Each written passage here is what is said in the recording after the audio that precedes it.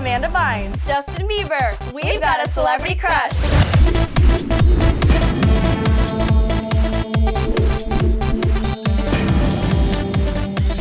By now, we have all heard about Nickelodeon star Amanda Bynes' DUI last week. But just recently, her father told People magazine that the officer who arrested her was wrong. Mr. Bynes said, "I was told that she blew a 0 on the breathalyzer. She didn't have a single drink that night. My daughter doesn't drink." He also said that Amanda just seemed intoxicated because she was upset and very emotional. So, does Amanda need to break some news to her daddy, or was this all just a big misunderstanding?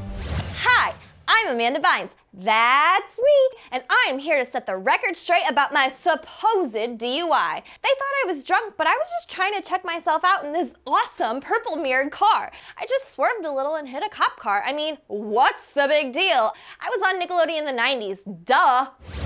Crashed!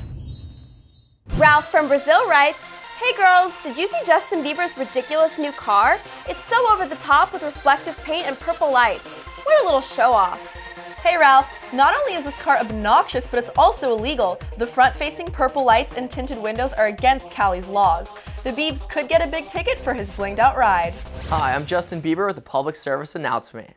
Checking yourself out in the rearview mirror is very unsafe, and that's why I've created the Bieber Mirror Car. Now you can see yourself in the car in the front of you, the car on the left of you, and the car to the right of you, and even the car right behind you.